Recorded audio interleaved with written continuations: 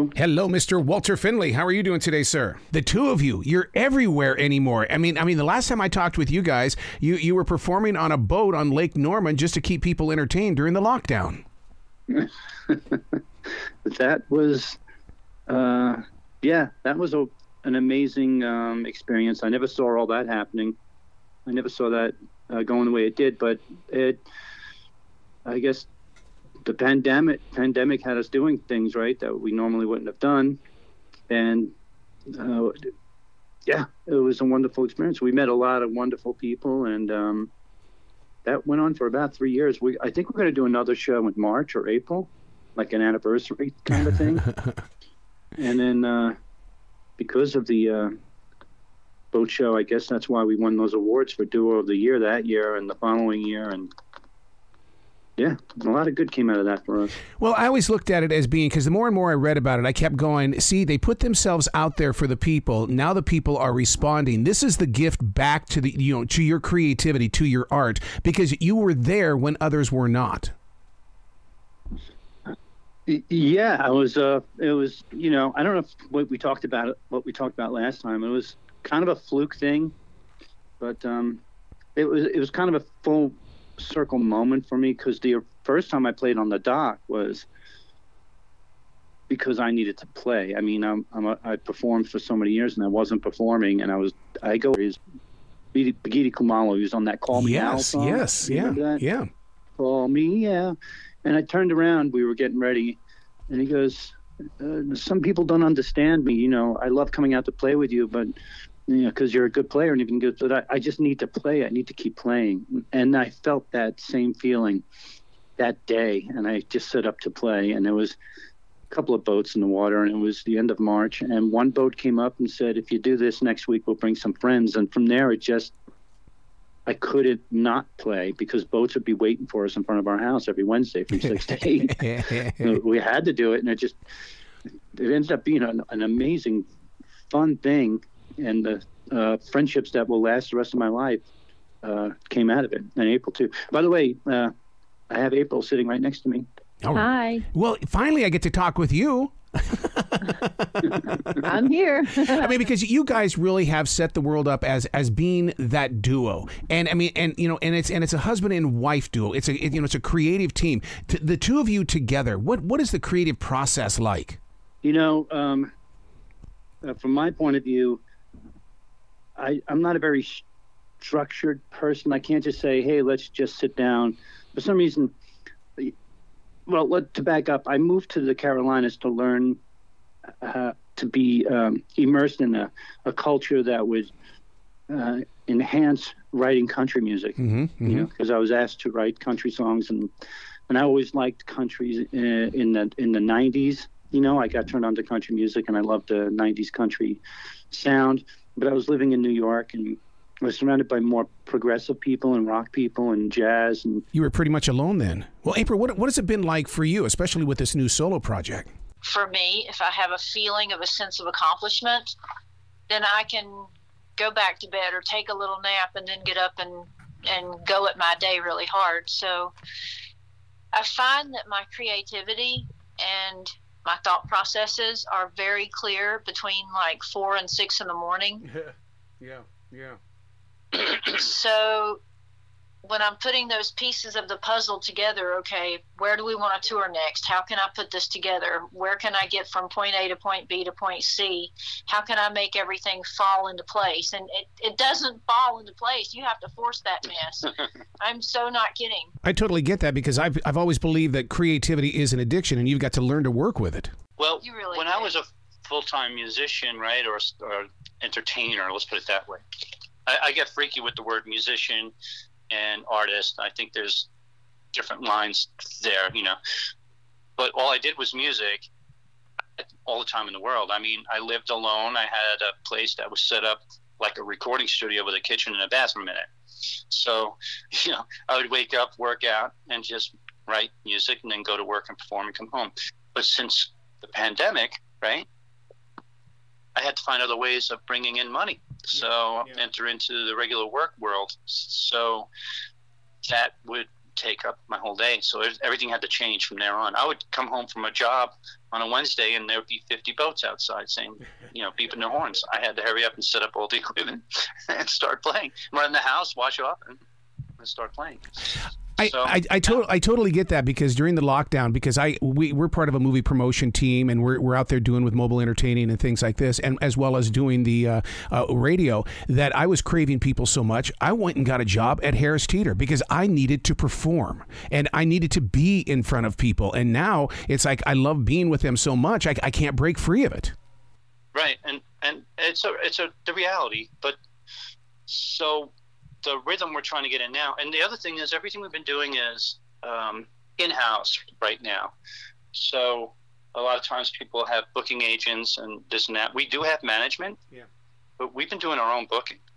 And last year, we got the country tour of the year this year from the Carolina Country Music Awards. Right. Yeah, and it was hard. It was so hard. We did so much. We went from coast to coast. So this year we're about to do it again. I mean, we got bookings out there far away, from Colorado to Utah to to New York again, Montana. But we'll get the list together and I'll try to get it out there as fast as I can. So I think the usual rhythm for touring musicians is I think you work from like spring to fall, and then you usually take downtime to put music together, albums together, and whatnot. So one of the things I used to do up in New York is summertime I would kill it, but you don't spend your money, save your money, because when March comes you're going to need it. So you learn how to budget and move forward that way. We have new records coming out in March. We have new songs coming out. I'm really excited about that. We have some meetings going on still as far as marketing, right, and promotion.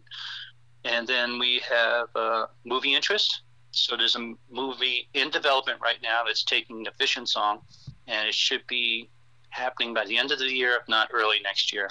We'll hear that and see that in a really cool film. See, and I love the way that you guys are working it, because I'm blessed with the opportunity to talk with the Teslas of the world and these big bands that have had to do it on their own. And they've all agreed that this is such a great step for modern day music when you're doing it on your own. You've got your player that's going to do the promotions. You got another player that's going to be doing things for the web, then who's going to be doing the songs and shaking hands and kissing babies. And to hear your story like this, it's like, yes, this is where it's at, Walter and April. Wow. Yeah. Thank you. That gave me a little shot of motivation. Yeah. And for you guys to tour the way that you are, it's not so easy to go marching into a town or to set things up. I mean, you guys have really got to press the flesh. I mean, are you guys having to rely on social media? Do they sit there and look at you and go, all right, what are your social media numbers? I need to know who would even know who you are here in Montana. We do run into that, but I have to tell you, now going through all this, it's funny. We got a call from Billy Hume one day. He does YouTube shows. He wanted to do one on us. And he's like, Walter, I just want to tell you, you're not a kid. I go, yeah, I know. He goes, and I'm amazed at what you're doing and how you're keeping it going, the two of you. And the name of his show is going to be, If You Can't Find a Way, Make a Way. Yep. So I can't keep up with what April does. And one of the first things I told myself is, don't watch what she does on social media or anything. Don't get involved unless I'm needed. So I let her have at it. And this is the surprise I got. When for instance, we went to, where did we go up north? To see the songs from the Wisconsin. We went to Wisconsin, and the room got filled, and everybody knew who we were and what we were about, because April floods the area with social media with songs. Oh, yeah. And we proper advertisement, and she talks to the owners of the establishment, and then they put it out there, and I was amazed at how well that worked. It really does work. So whether we have a lot of numbers or not, because anybody can get numbers. I hired a company one time, and I had all these followers, and when I looked at them, they were not followers; they were just numbers. Mm-hmm. Does that make sense? They weren't I get really it. They were just numbers. So the numbers we have today are real organic fans that follow us. So coming down from New York to learn how to do country music, which I don't know if you know the history of Charlotte, but a lot of country music was coming out of this area. They really wanted this to be the Nashville part of the world because there were, Arthur Smith was here. There were, Elvis played 54 times here. Everybody knew that Charlotte had that energy. Have you become a greater student since you made that decision? It's been a personal growth for me. I've become a better man from moving down south. Mm-hmm. And, living in New York, and when I came down here, I went to Nashville once a month, every month, and that was a wonderful experience. It was great. And California, because I think something about the Carolina area is not so much about competition, is not such a strong thing, but it's like being a part of a big musical family. Yeah. Because everybody plays guitar, banjo, mandolin. It's a cultural thing. It's a slower paced thing. It's, country music to me, it was so hard because I had to slow down and simplify not only my life, but the way I wrote. Because I would always try to write more like the old Peter Gabriel Genesis style, something, and always challenge my intellect on my musical instrument. And hey, look what I'm doing. I'm bending my fingers in directions you never saw it go, and I'm making sounds, and I still have that in me. But coming down here, I learned the storytelling aspect of it, how to tell a story. Wow, the writers down here, man, I can listen to songs. They bring you into the song. They envelop you with your story, and you can weep or get motivated and really relate to what you're listening to, a story in a song.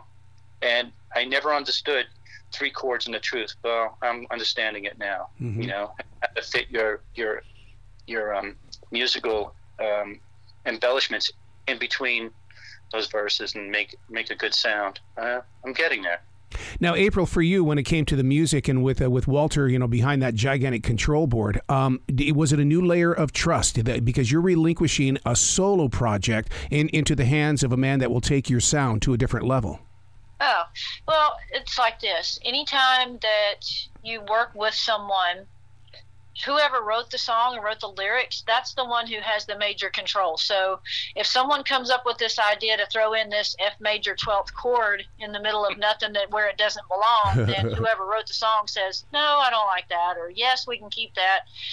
It's all about having a project that you both can agree on that is something that can touch people, because at the end of the day, you want to give someone something of your heart. You want to give them something that's going to make their life better. Yeah.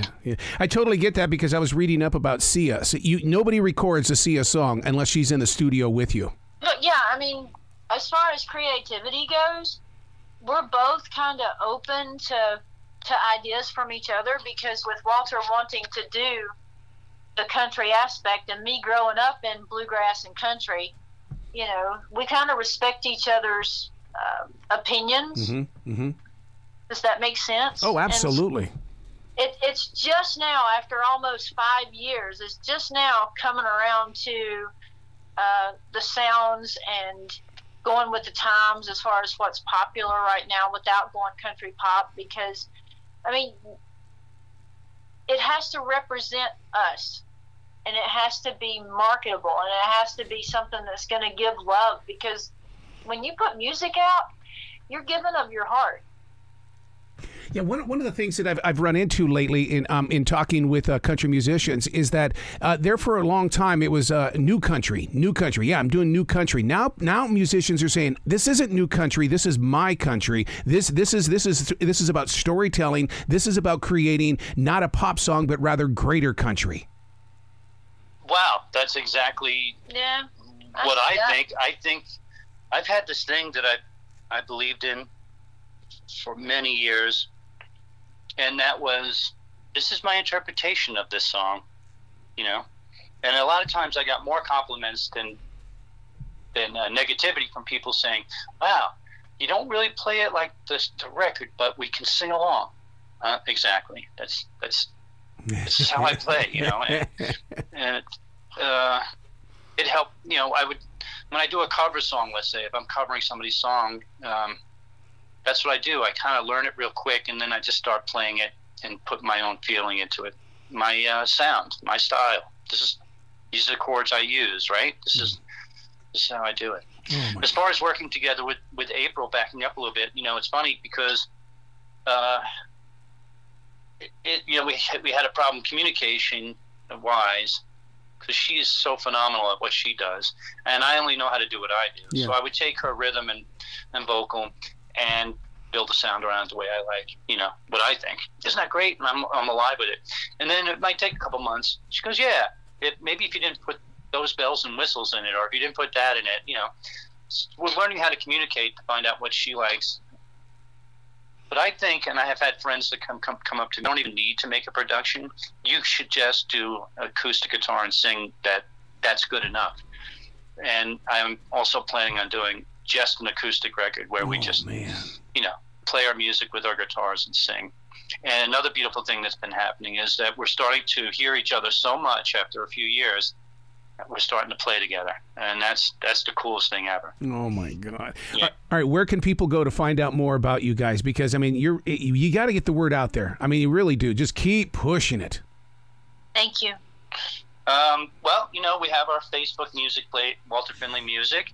Spotify is one of the best place, I think, or anywhere you listen to music. But if people would just, what do they call that when they subscribe, right? If they can subscribe to it. And we have the website. We're going to start revamping that, over the next few days and get that current. It's so funny with Facebook and all the social media. It's like I don't even pay attention to the website anymore because there's just so much to take care of, right? From Twitter to Instagram, to Facebook, TikTok, YouTube. We're thinking about doing YouTube. I've always wanted to do a YouTube show, but we were, I guess, apprehensive about putting our lives like in a reality concept on a YouTube. How to do that.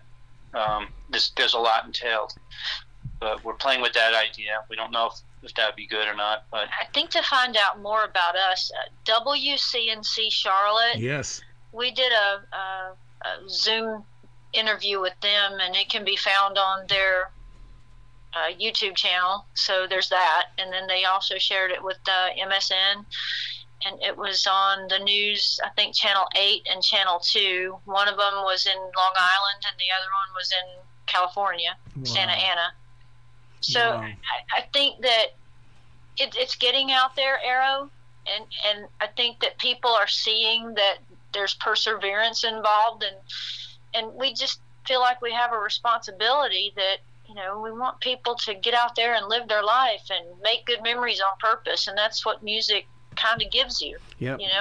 You talk about the YouTube, and I got to tell you, Paul Stanley of Kiss had one of the greatest quotes when he would do the live performances. He would go, "Listen, what I'm going to perform today is what I'm feeling right now. It may not be what you heard in the studio, but it's what I feel right now. So I'm just going to share it with you, and we're going to go from there." And I thought, my God, that was very human of him to say that. Yeah. Well, that's exactly what it is. When you're performing like you needed to be around people, we're not alone when we're performing. I do see people who go up there and they just automatically play and say the same thing on every single show, and everything they do exactly scripted out, and then they leave, right? But then there's the people who mingle with and communicate with their audience, right? So I can make a set list, but if they're not feeling what's about to come, I'll play something else. Depends how that. There's a mood. There's an energy. That's there's like a neural connection between you and your audience, whether it's 2 or 2,000 people, or that's what you're feeling and feeding off of. Wow. And so playing what we're feeling right now, or what I'm getting out of this moment. So I don't usually play the same exact solos. I kind of do. I kind of develop, because we do a looping thing, right? We'll play a rhythm, we'll sing, I'll do a solo, maybe with my wah-wah, distortion, clean, or lay or something. Then it could be different every time. Yeah. You guys have got to come back to the show anytime in the future. The door is always going to be open for you. Oh, wow. Thank you. That's great. Thanks. Excellent. Well, you be brilliant, the two of you, okay? And you too. Bye, guys.